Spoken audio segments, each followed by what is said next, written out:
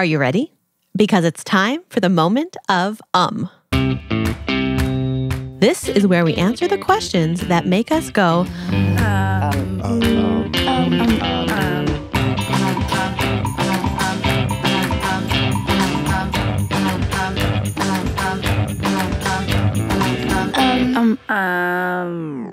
This moment of is brought to you by the Brains On podcast. I'm Molly Bloom.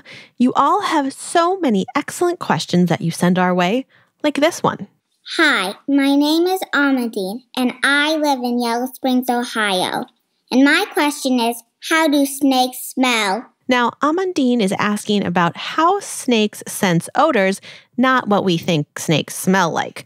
But did you know some people say copperhead snakes smell like cucumbers? Well, even though some people say that, experts say that there's no evidence to back that up. So, sadly, no salad-smelling snakes seen. But we did find an expert who has lots of facts about how it is that snakes sense smells. My name's Carol Spencer, and I'm a staff curator of herpetology at the University of California at Berkeley at the Museum of Vertebrate Zoology. Herpetology is the study of amphibians and reptiles, and I take care of the specimens we have here in the museum. Snakes are actually great at smelling in a couple different ways. And they smell still with their nose, but the way they smell with their tongues is they have an organ in their mouth, and so they can pick up something with their tongue, either chemicals or little pieces of something that are floating around in the air on the tips of their tongue. And then it goes into the top of the roof of the mouth and actually touches this organ called the Vomerol nasal organ, and they are able to sense both sort of taste and smell using this organ.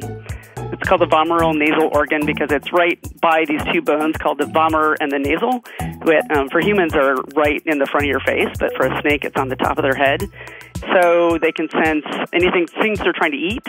They can sense predators, something that's trying to eat them, or they can even sense their mates. And the coolest part about it to me is that because snakes and lizards all have forked tongues, their tongue can actually sense direction then. So they can tell if something is like in front of them or on the side, and apparently they use this a lot more than they actually do their sense of smell.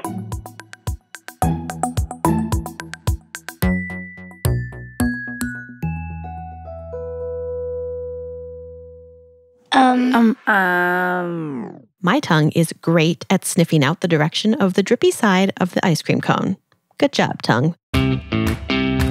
If you have questions you'd like us to answer on Moment of head to brainson.org/contact and send them to us.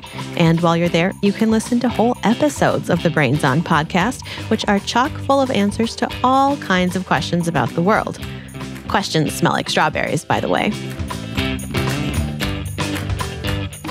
Moment of is produced by Tara Anderson, Molly Bloom, Rosie DuPont, Ruby Guthrie, Mark Sanchez, Catherine Sundquist, Sandon Totten, and Menaka Wilhelm.